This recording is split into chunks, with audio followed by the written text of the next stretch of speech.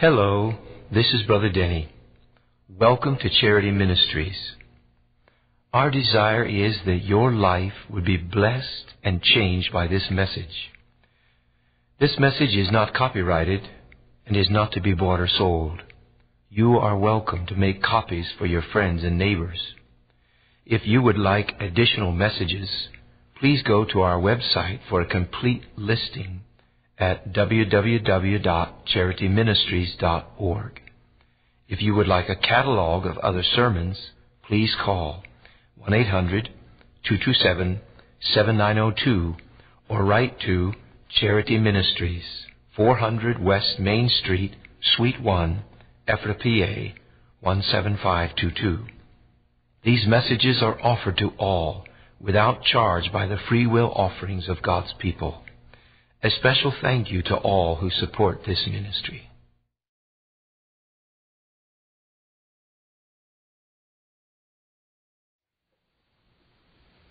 Greetings in Jesus' name. Let's bow for prayer. Lord, come quickly from above. Write Thy new name upon my heart. Thy new best name of love. Lord, we come this morning and we bow down to Thee. You are the King, you are the Lord. We acknowledge we need You.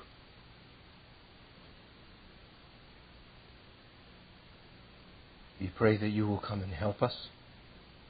And God, I pray that this morning You will show us how we can humble ourselves. God, show us deeply in our heart these things. I pray in Jesus Christ's name. Amen.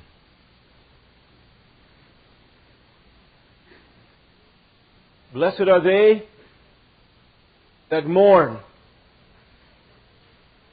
Blessed are they that mourn, for they shall be comforted. The Bible says. Now, in this day that we live in, a lot of people don't understand a verse like that. Because everything is supposed to be happy and light and silly and jokes and all kinds of laughter. But God says, blessed are they that mourn. And I think we need to believe God and look away from our own opinions and our own ideas, and look away from man's opinions and just take God's opinion.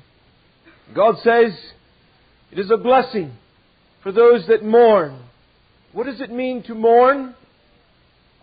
To mourn, it means this.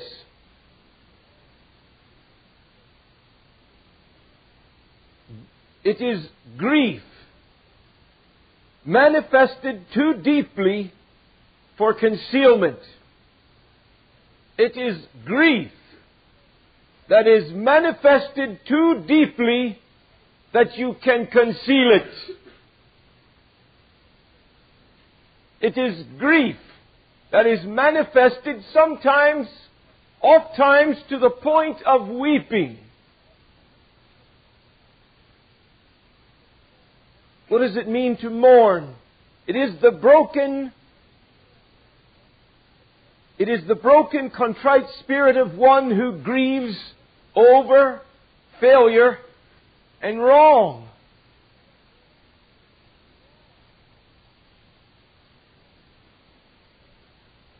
It is those who see their nothingness and are moved by it.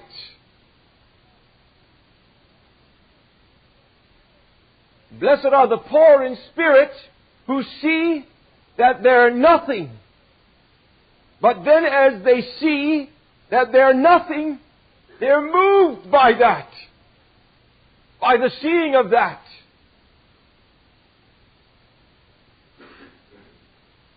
Blessed are they that mourn, that grieve to the point of weeping. To the point where you can't conceal how you're feeling. is one who grieves over the needs and the failures of their own life or the failures in the lives of others. Both of these come together in this word, mourning. Both of these. The failures in my own life shall bring me to a place of mourning. And the failures in someone else's life will also bring me to a place of mourning. But let's look first of all at the failures in my own life. Blessed are they that mourn. How can I humble myself? Number one, we can have godly sorrow. And I'd like to turn to 2 Corinthians and read a bit here.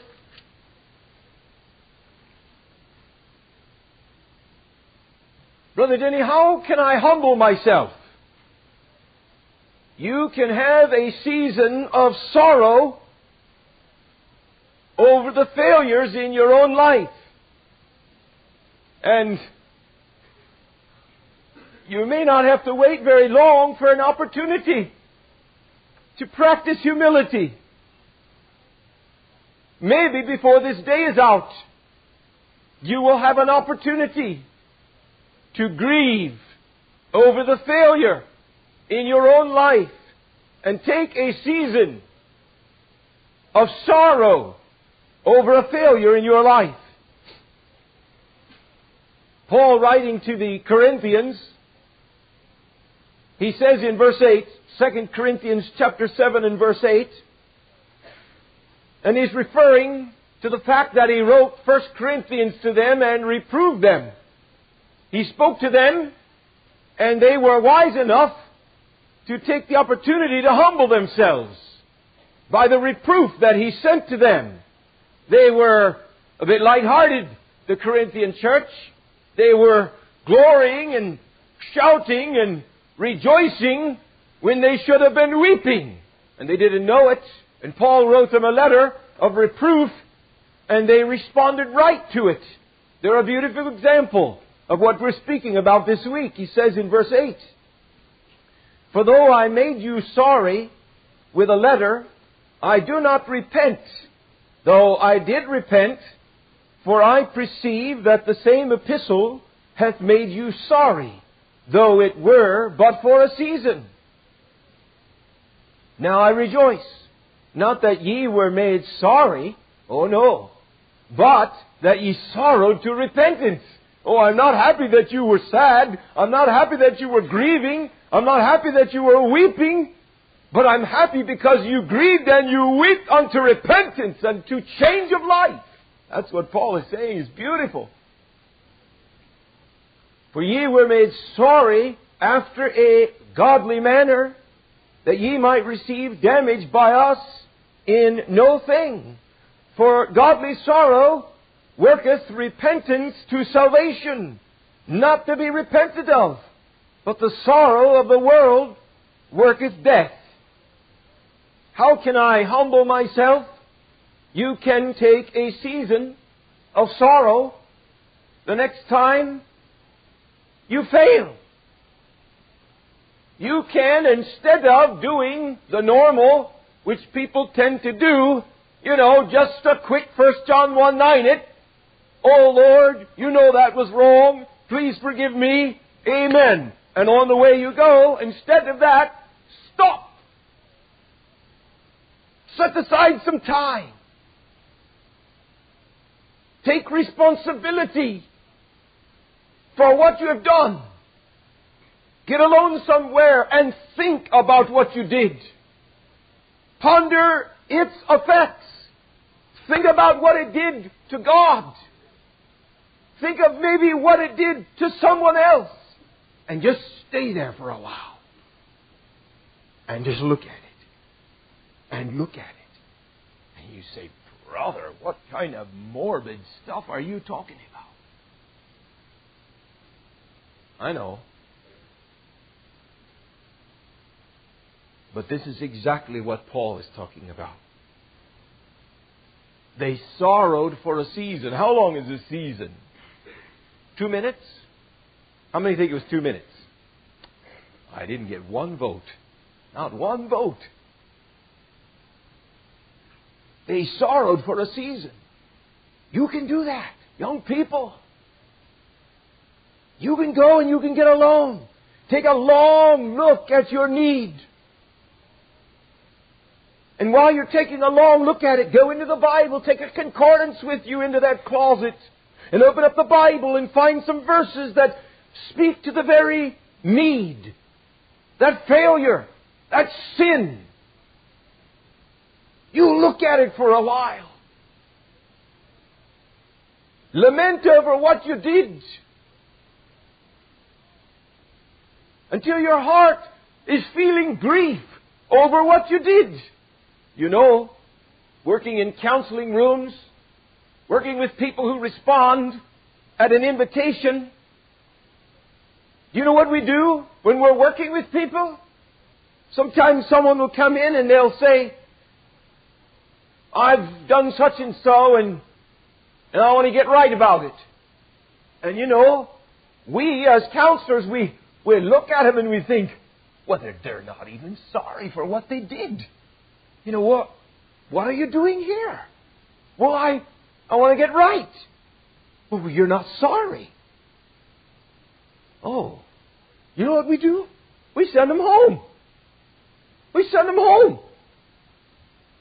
Go home. Come back in a day and see if you're sorry for what you did.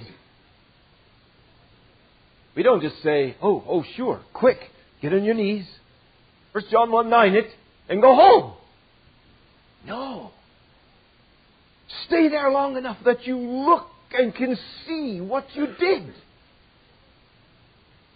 Blessed are they that mourn. And I want to say something here. There's a difference between godly sorrow and worldly sorrow. And I'm not talking about that. I'm talking about godly sorrow. We're not talking about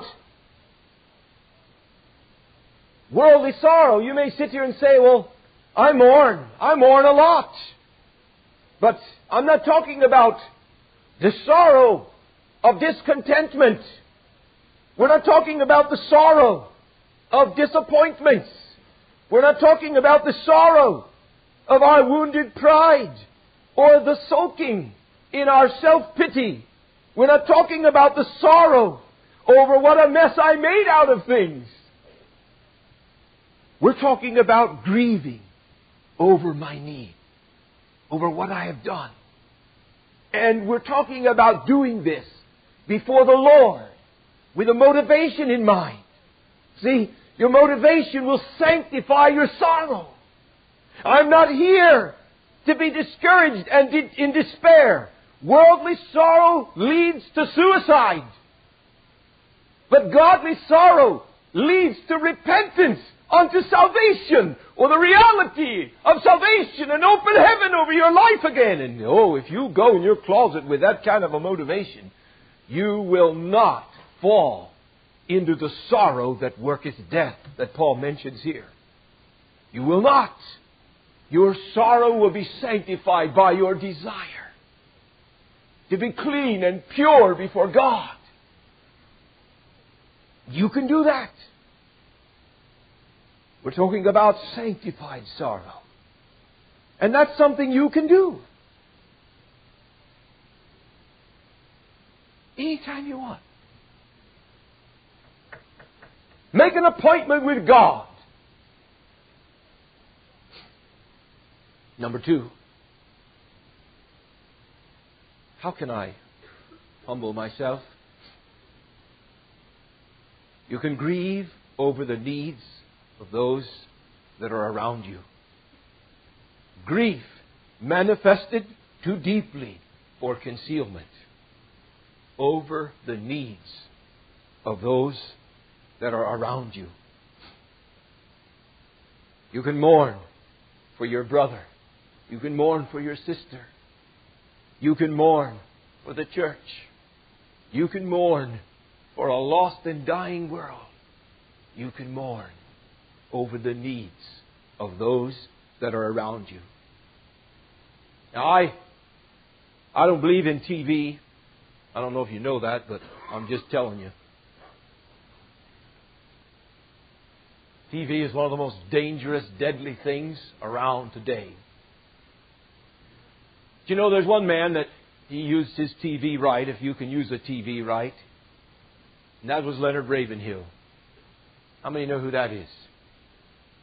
Leonard Ravenhill used his television for 1/2 an hour every day, from 10 o'clock to 10:30.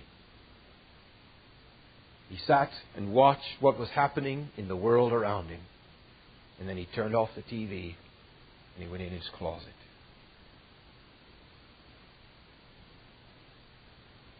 And there he mourned.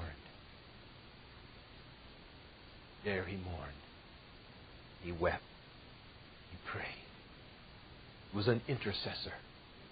Leonard Ravenhill was an intercessor of the world.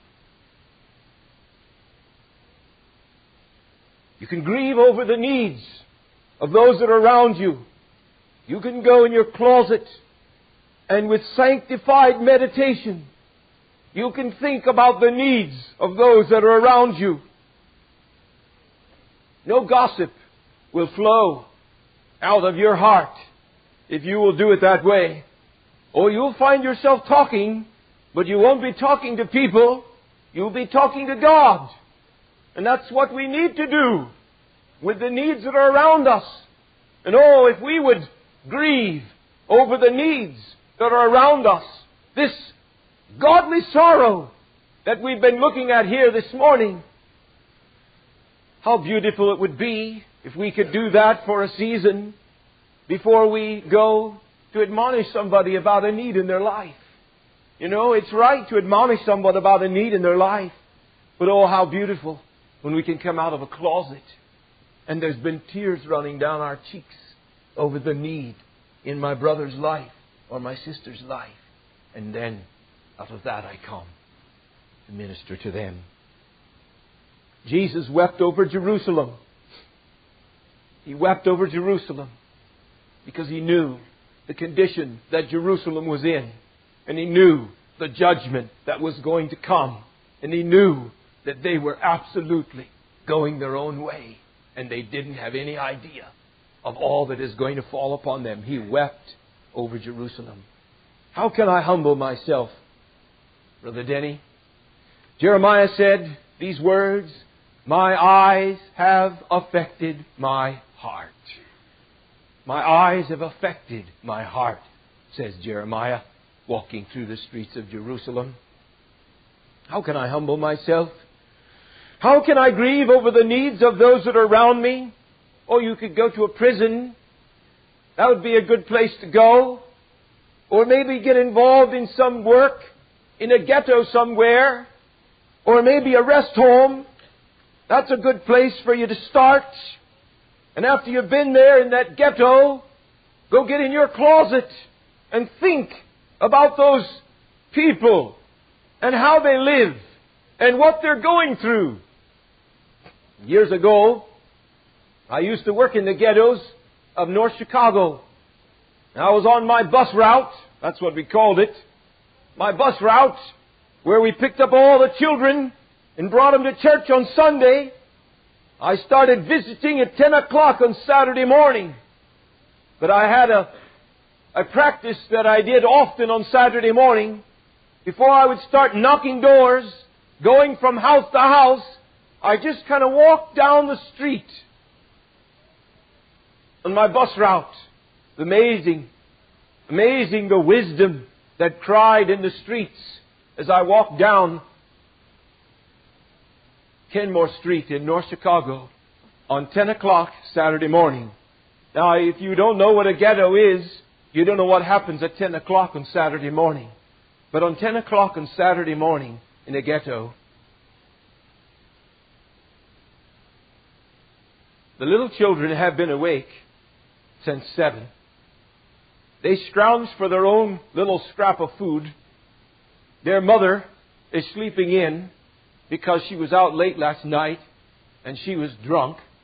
And she wakes up about 10 o'clock and you can hear the screaming, the yelling, the fights. You can hear the little children yelling and screaming. You can hear a mother beating her child in a fit of rage because the child has a dirty diaper and it needs to be changed and she doesn't want to mess with it. And on and on and on, I could tell you. But I used to walk down the street like that and just listen and pray while I walked. And you can hear it coming out of the apartments, you know.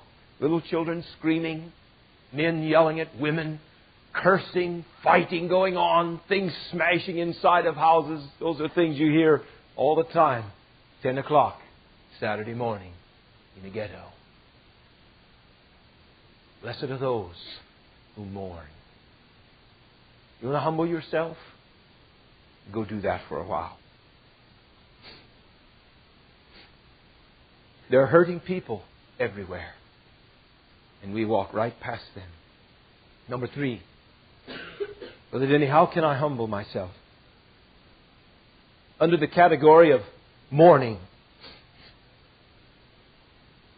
Under the category of mourning, let's turn to Matthew.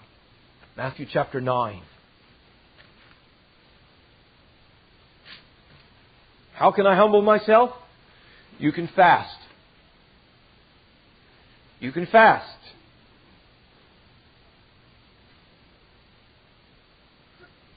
Matthew chapter 9, verse 14 and 15. Then came to him the disciples of John, saying, Why do we and the Pharisees fast oft, but thy disciples fast not? And Jesus said unto them, Can the children of the bride chamber mourn as long as the bridegroom is with them? Notice that word mourn. But the days will come when the bridegroom shall be taken from them, and then shall they fast. Now I chose that text because God uses those two words synonymously. Jesus used the word mourn the first time and used the word fast the second time. And the disciples came and asked him about fasting, and he answered back, Shall they mourn when the bridegroom is with them? And Jesus is connecting these two together, and God connects them together, young people. Fasting and mourning. Sometimes people will come to me and say, Brother Denny, I'm not broken. What do I do? I'm not broken. I see a need in my life. I heard the sermon. I agree with you. But I'm not broken about it. What do I do? You know what I tell them? Go on a 3-day fast. Go on a 3-day fast.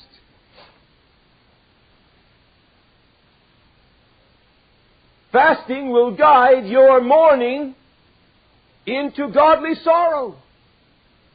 I personally believe that fasting is one of the best kept secrets that the devil keeps from the people of God.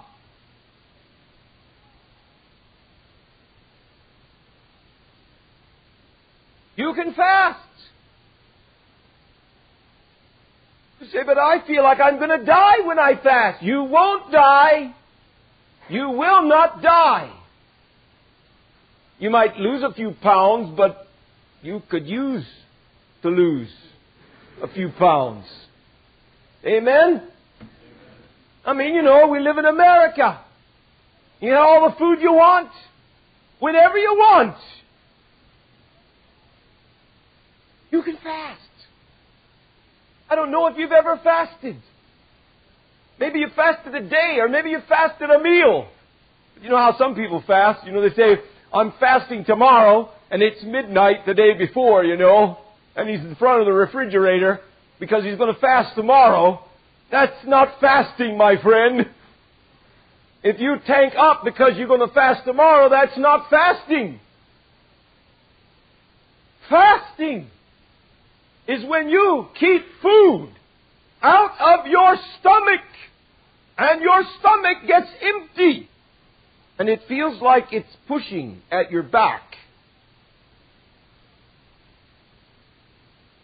And you say, I know that feeling, Brother Denny, and that's when I think I'm going to die. Well, you won't die. You won't die. Stay there. Because once you get beyond that next day, that second day, all of a sudden, there will be a sensing of humility that will come over you. You will feel yourself being brought low. And all I can do is throw it out here and hope maybe you'll take a test. A taste. But I tell you, I know what I'm talking about. It is one of the best kept secrets that the devil has kept from the church of God for so long.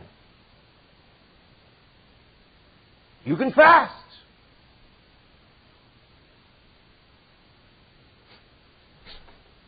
Blessed are they that mourn.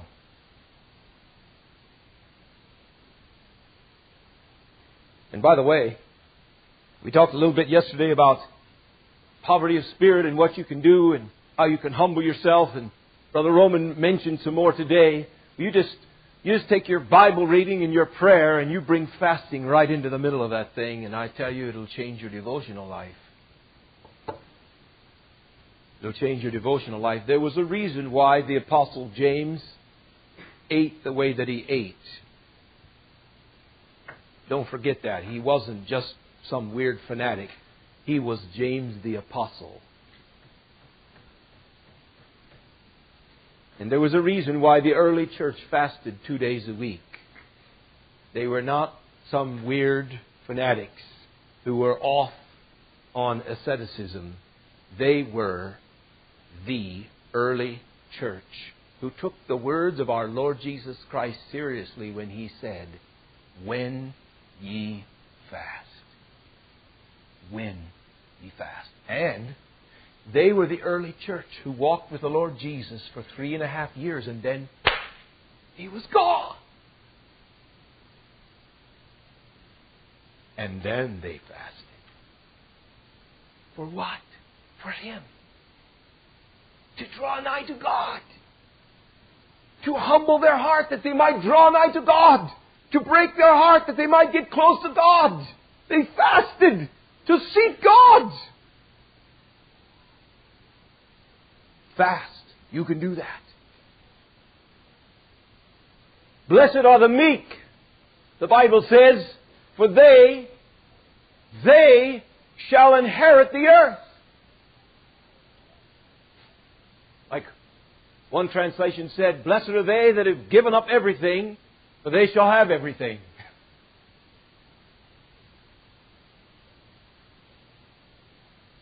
What does it mean to be meek? Meekness is the submissive attitude of one who has given up. It's the submissive attitude of one that has given up. Have you given up? Or is God still wrestling with you like He did with Jacob? The submissive attitude of one who has given up, who has yielded themselves to God and to others.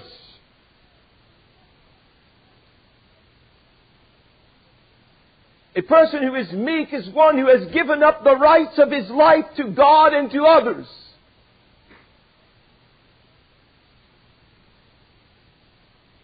Meekness. I'm just giving you a few definitions and then we'll get down to the practical again. It is one who is easily managed. I wonder what your mom and dad would say on that one. Ah, my son, my daughter, they are so easily manageable. They're so easy to direct.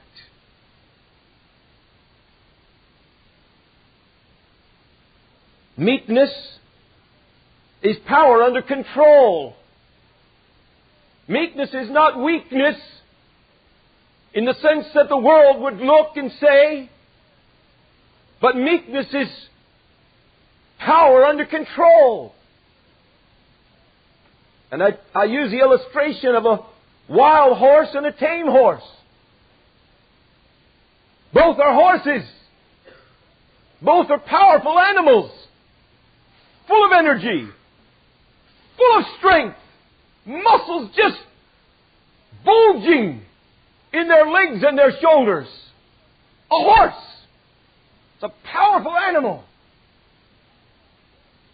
But I think it wouldn't be hard at all for any of you to decide which one you would want if I had two of them up here today and one was tame and one was wild. Which one would you choose? Now, maybe somebody might like the challenge of taming one and you might take it for that. But for the most part, you would look at it and say, yeah, both are horses. Both of them are full of energy. Both of them are full of power. Both of them, my, they really have a lot. But that one over there that's been tamed, he's useful to me. But that other one, I don't even want to get near him. He'll stomp all over me.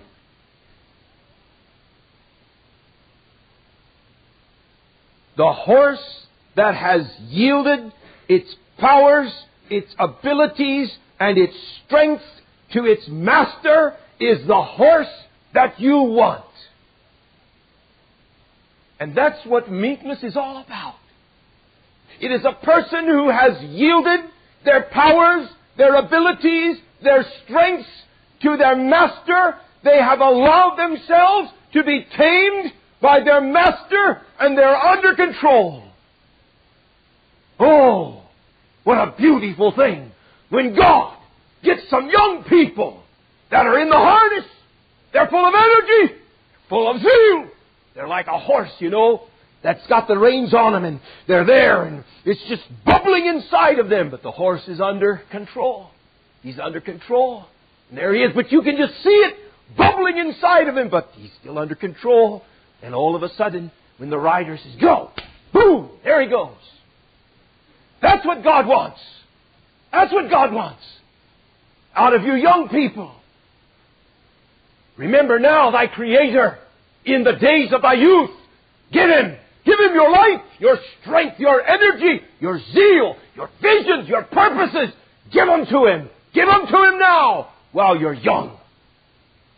Surely the God of heaven deserves that. He deserves that. Don't give them to Him when you're old and worn out and stumbling around and you've got a few years yet to go and you can give a little here and there. Do it now.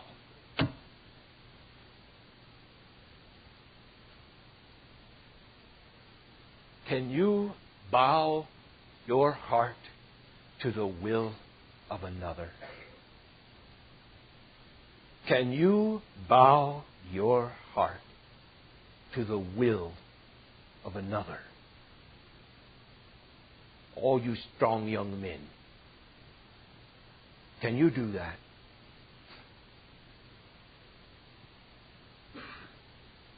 Looking in the Scriptures on this subject, I found in a couple of places this phrase, the spirit of meekness.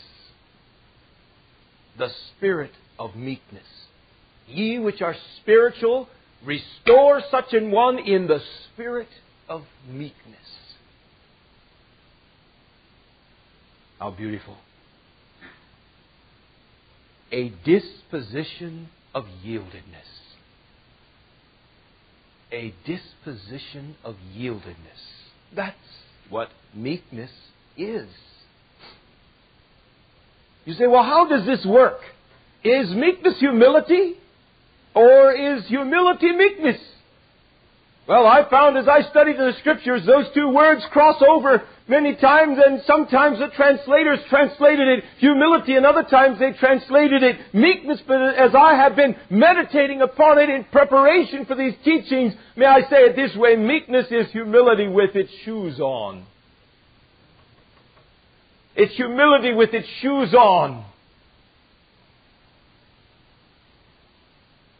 I am nothing and God is all. and I have seen God's glory, and I am undone, and my natural response is meekness. I have given up everything to God and to His cause. That's meekness.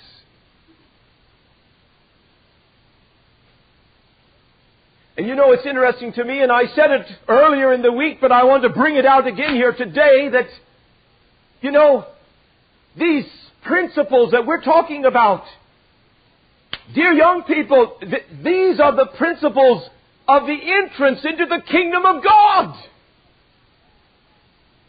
I mean, this is how you get born again, if you do it right.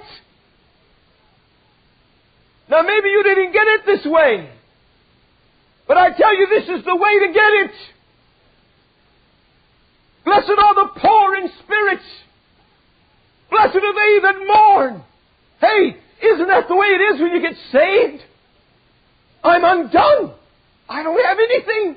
I don't know what to do. There's no hope for me. There's no help for me. I can't do it. I'm totally given up. And God comes in. And what do? You totally give up to Him. And salvation has come to your house. That's what we're talking about. Oh, blessed is that man or that woman who comes into the kingdom this way.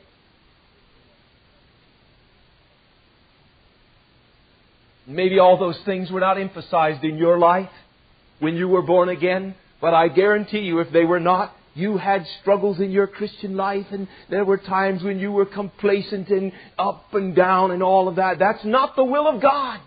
It's God's will that you come through to a saving knowledge of Jesus Christ out of your poverty and your undoneness, out of the grief of your soul over the sin of your life, and out of a total yieldedness to this God who is wanting to save you. That's God's will. And you say, oh, but Brother Denny, I didn't get that. Don't worry about it. We're supposed to live like that. We're supposed to live like that. And so if you're here today and you say, well, I didn't get that. Nobody told me those things. That's all right. That's all right. If it's not that way in your heart, don't you stop seeking God until it is that way in your heart. And that's what Bible school is all about. Don't you stop seeking God. You get a hold of the horns of the altar. Don't you let go until God comes through in your life, till you can say, God is a living God to me. And what else can I do but give my life completely to this God who loves me? That's meekness. Young people, that's meekness. Say, Brother Denny, what can I do to humble myself? Well, start there. Start there. How do I humble myself? You can have your own personal kenosis. You can have your own personal kenosis. If you have not, did you get that theological word? The self-emptying of Christ, kenosis. You can have your own personal self-emptying. You can get up on the altar. You can build an altar as an altar in your hearts. You can get up on that altar. You can leave everything on that altar. You can lay your life down on that altar. You can leave your future plans on that altar. You can sacrifice everything on that altar. You can give up all your dreams and leave them on that altar. You can begin, if you want to humble yourself, you can have your own personal kenosis. And I tell you, you'll never be the same. You'll never be the same. You may be here today, some of you dear young people, and I know there's a lot of you, maybe you just came, and some of you may be thinking, whoa, what is all of this? I tell you, this is what God wants for every one of you. It is the will of God for every one of you that your life be so vibrantly full of God and love for God and all those things that you are so excited that all you want to do is live for Jesus one more day. That's God's will for every one of you. And some of you in your hearts, even now, you're holding back. You're holding back. You know what's holding you back? Your pride. Your self-assertive pride. Your independent attitude that just goes like this. Well, I'll play around over here at this whole thing, but I'm not going to do that. I'm not going to have a personal kenosis where I empty my whole self out, and when I'm done, there's none of me left, and it's only whatever God wants for me. I'm not doing that. I've got a few plans. I've got a few things that I want to do yet. And you're just like this. Well, I guarantee you that God is just like this with you also. See? I mean, this thing works two ways. You're doing this to the God of heaven, and He knows you afar off. Number two, what can I do to humble myself? You can enroll in God's school of meekness. You can enroll in God's school of meekness. I call it Meekness 101. And you may not know what that means if you never went to college, but I went to college, and that's the first course in any subject. They call it 101, you know. Psychology 101, Business 101. Well, you get in God's school of meekness, you sign on the bottom of the register for Meekness 101. God's first school. God's first level of meekness. You say, well, what do you mean by that?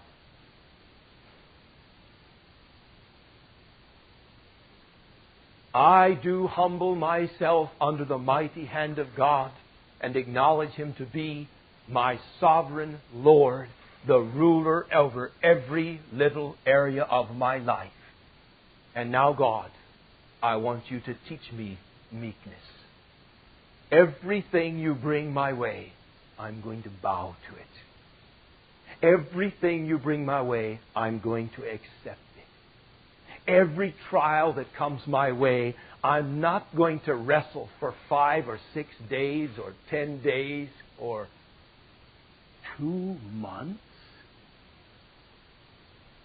You mean you would miss all the beautiful things that God wanted to do in your life for 2 months because you wouldn't? You will enroll in Meekness 101 and say, okay, Lord, whatever comes my way, whatever circumstances You allow into my life, I'm going to say, it's God.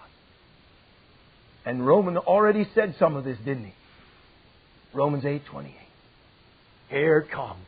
Here comes some person who rubs you the wrong way, and they come into your life. And in the flesh, we run. I don't like this person. I'm going to get away from them. I'm going to stay away, and I'll go this way when they're coming around this way and all that stuff. No, if you get in this class, you won't do that anymore. You'll see God bringing them your way, and you will say, Lord, I humble myself under Your mighty hand, and I acknowledge that You and Your hand is guiding every one of the affairs of my life. In Your wisdom and Your love, You are moving all these things around and into my life for a purpose. You say, well, now how will that humble me? Well, you just try it. You just try it. When the things come, instead of kicking and fussing and carrying on, you just bow. I tell you, a sweet humility will come over your heart. A sweet humility as you just say, okay, Lord. Kind of like the Lord Jesus, going to the cross. Going to the cross. He committed Himself unto Him who judges righteously and just bore it all. That's what He did. Meekness 101. Number 3. Brother Denny, how can I humble myself? You can become a servant of men. We already talked about becoming a servant of God. And that one, lots of people, they like that one. They'll take that. Oh yeah, I'll be a servant of God. God can tell me what to do. And I tell you, it's kind of a misnomer in their minds, but everybody wants to be a servant of God. But what about being a servant of men? Do you know that if you are not willing to be a servant of men, you are not a servant of God? If you're not willing to be a servant of men, you are not a servant of God. You are living in a delusion. Because this whole life has to do with people. Amen. It has to do with people. You can become a servant of men. Somewhere in my readings, I read this definition of humility. Humility is secret service. Secret service. Serving without anybody knowing it. Praying for an hour and not telling anybody about it. Fasting for some need in somebody's life and never saying a word to anyone. Reaching into your back pocket and pulling out your money and giving it to a need, but making sure that they don't even know that you gave it. That's secret service. Amen? How can I humble myself? You become a servant of men. You can take on this exercise. I'm going to give you something you can do. You just say in your heart, okay, Lord, today or tomorrow or next week, I'm going to become a slave for a day. A slave for a day. And I'm going to start the beginning of the day. And I'm going to walk through the day with the heart of a slave. And I'm just going to walk through the day and do nothing but look for ways that I can serve other human beings.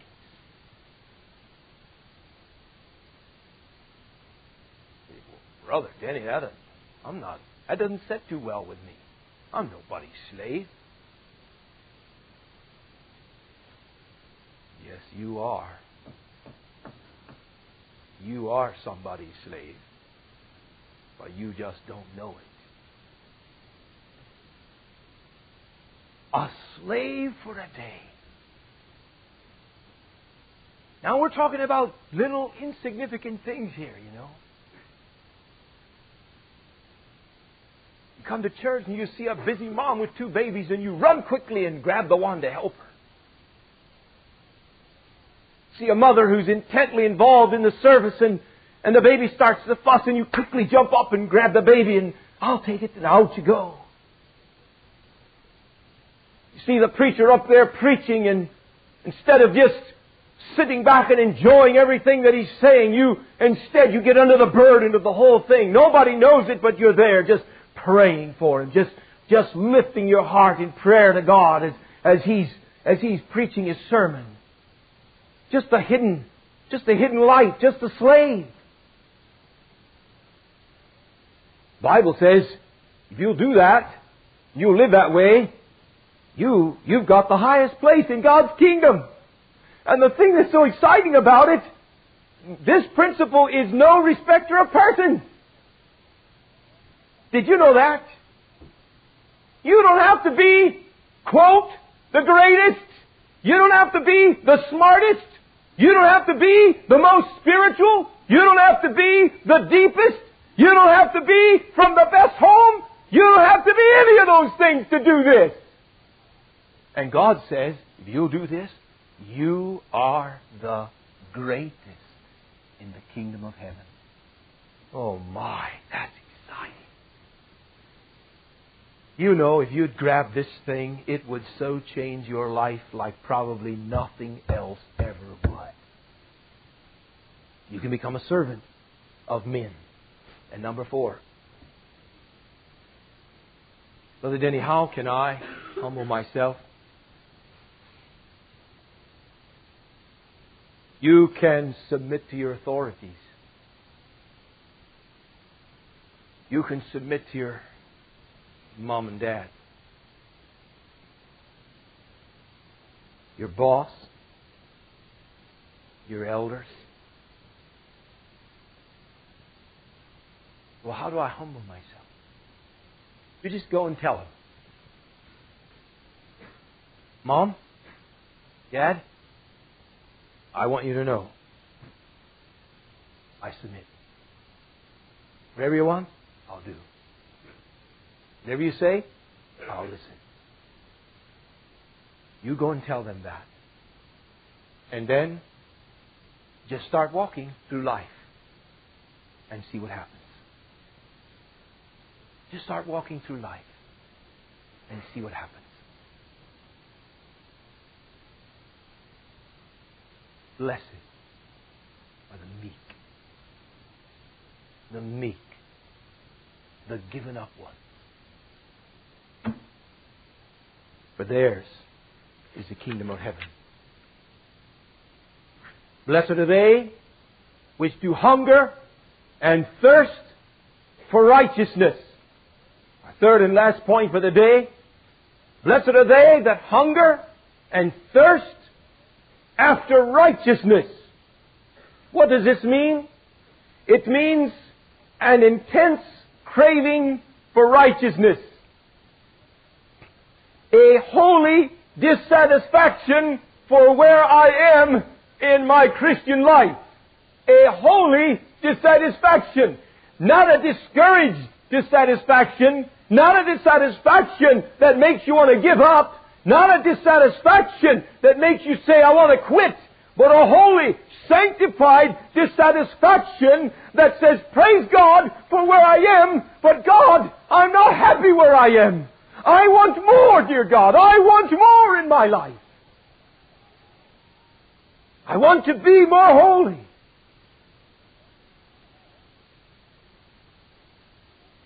A deep desire to be right with God and right with others.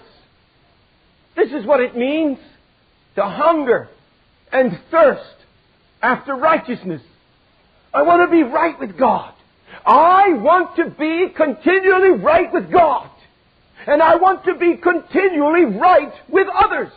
Like the Apostle Paul so beautifully said, herein have I exercised myself. It's an exercise.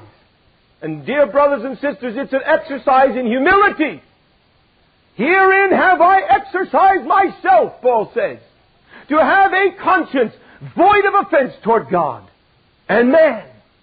That was Paul's exercise. A deep desire to be right with God and to be right with others. Oh, to be like Thee, blessed Redeemer. Oh, to be like Thee, pure as Thou art. Not only does it mean that, but it's a desire to want to be like Jesus. I want to be like Jesus. Not only that, but as I studied it through the Bible, it is a desire. It is a longing hunger for God. It is a longing hunger for God. You know, those are synonymous. God and righteousness, God and holiness, God and purity, those are synonymous. If you want righteousness, you will want God, because that's where you get it. If you want holiness, you will want God, because that's where you get holiness. And so, our hunger for righteousness is not just a hunger to do the right things at the right time in the right way, but to know the righteous one. Oh, like Paul expressed this very hunger in his own life. But look at the depths in which he expressed it. Oh, that I may know Him, and the power of His resurrection, and the fellowship of His suffering, being made conformable unto His death. You know what Paul was hungering for? Righteousness. Righteousness. That is righteousness, by the way.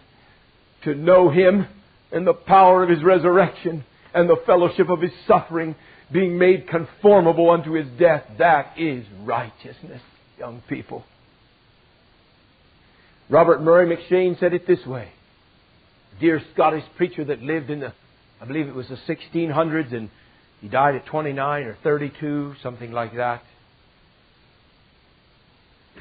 Lord, make me as holy as a human being can be. That's what I want.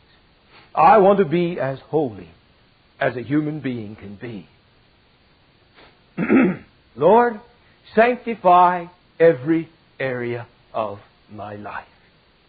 That should be the prayer of one who is hungering and thirsting after righteousness. Lord, sanctify every area of my life. Lord, sanctify my music.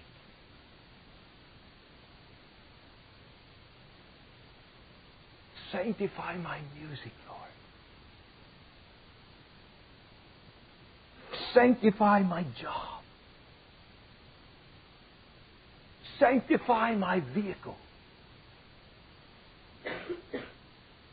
See, what does that have to do with Christianity? It has a lot to do with it.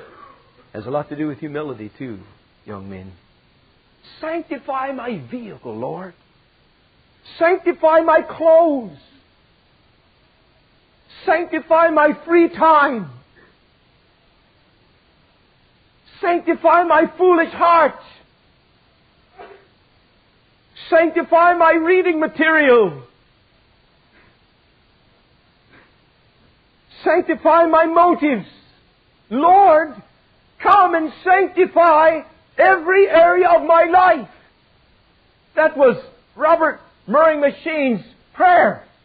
He prayed it continually. I believe from the time when he was 16 years old. What a beautiful prayer for a young person to pray with sincerity and humility. To pray, oh God, come. Come, touch anything, everything, all of the areas of my life. Come and touch them, God. You know, so many times it's our human tendency to say, well, this area is sanctified, and this area is sanctified, but I'm going to keep this one just the way I want it. I'm just going to keep it just like this. That's not the right attitude to have. Not the right attitude to have. Many points that we have already shared can be applied to this matter of hungering and thirsting after righteousness, practical points. And Brother Roman brought them out already this morning, and so I don't need to say anything more, but just think with me.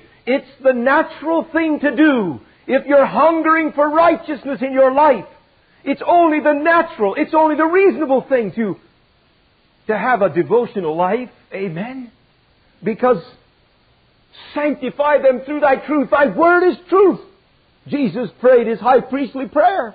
Sanctify them through Thy truth. Thy word is truth. Lord, make me righteous. Well, go get the book that will make you righteous. God says back to us, get the book that will make you righteous. How about our authorities? You know, it's very nice to get on our knees and say, no, oh God, sanctify every area of my life. Then Dad comes along 2 days later and says, son, there's a couple of things that I'd like to talk to you about. Oh, but what do you think about, but what are the other ones doing? And all these things come out of your mouth, you know, and Dad doesn't feel very free, you know, to say what he needs to say. But yet you just prayed, oh Lord, sanctify every area of my life. What do you think? He's going to come down to every single one of you like He did Samuel and say, John, wake up. I have a message for you. I want you to change the clothes you're wearing. I don't like that one cassette you just bought. You know, sometimes God does speak to our own heart by His still small voice. But oftentimes, when we're young people, God speaks through Mom and Dad. He speaks through Mom and Dad. Well, we don't want to listen to Mom and Dad. I want to hear God. Let God tell me. Let God wake me up in the middle of the night. But no, that's way up here, you know. Just humble yourself. Let Mom talk to you about your dress, girls. Just let Mom talk to you. And you just say, thank you, Mom. Thank you, Mom. Yes. Thank you, Mom.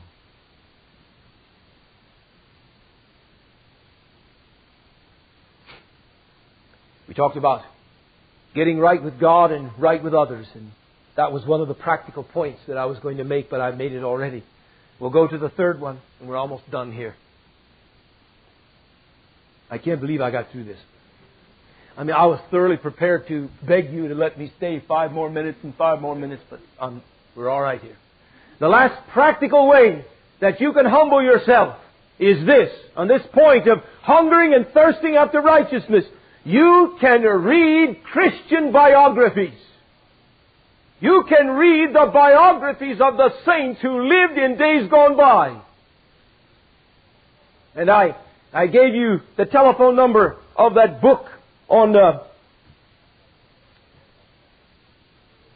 Royal Insignia. Thank you. Now that dear lady, Mrs. Harvey, she's got a stack of books like this. Little biographical sketches on godly people who lived in days before us. I mean, she's got a stack of them like this. And they're not very expensive. And they're little biographical sketches. And you can read one in 10 minutes. But I'll tell you what I do. I often read one of those little biographical sketches before I go to prayer in my early morning devotional time. You know why? Because it makes me hungry. It makes me realize my poverty. I see what God did in their lives and I think, what am I doing? I'm anemic. What am I doing playing around down here? Look how God worked in this person's life. They're so far, so much further along than I am. And it makes me get on my face and weep before the Lord and say, God, help me today. God, give me your grace. God, what's wrong with me? And those are good exercises, young people. Many times when I find myself, maybe after a busy season in my business, and I feel that my heart is cooling a bit, I just take a couple of days and go on a fast. And while I go on a fast, I bring my Bible along with me. But I'll tell you something I always bring along with me, and that's some biographies. And I just bring those things together. And I read the Word for a while. Then I read in the biography. And I look at these holy lives. And then I get on my face and I pray. And I tell God about it. Then I go back to the Bible again. And I tell you, that will humble you. And that is something that you can do to humble yourself. You read it. And it'll stir you. But it'll humble you. Because you'll realize, oh, I'm anemic. I'm just a babe. And I've been a Christian all these years and I'm still a babe. If you'll do that with a sanctified motive to be more like Jesus, it will be one of the best things you ever did. So get some biographies and read them. How beautiful it is to see how these lovely attitudes and the desire for them drive you back to the others. Because you know, you hunger for righteousness. You see your need. It brings you back to poverty. You begin to pray in poverty. It brings mourning into your heart. And as you mourn, you see your need more greatly. And you yield yourself to God. And as you yield yourself to God, you find yourself longing for more righteousness. And you begin to search your heart again. And you see more needs. And that brings you back to poverty of spirit. And I tell you, young people, this is what the Christian life is all about. And if you can't get a hold of this, you will not grow. And it never ends. It never ends. And don't feel bad about it. Remember what Jesus said. A state of overwhelming well-being to those who practice these things. This is the Christian life. And all your life long, it should be like this. Let's pray.